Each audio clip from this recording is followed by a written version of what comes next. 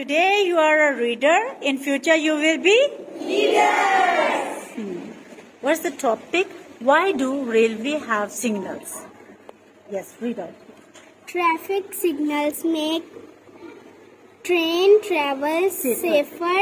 They tell the train driver when to go fast or slow or when to stop for danger.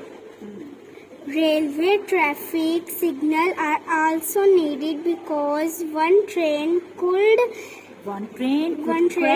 crash into the back of the train in front. When there are traffic signals, we needn't worry.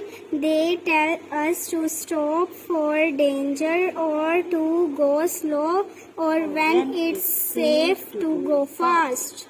Well done. Wow. So today you are a reader. In future you will be leader.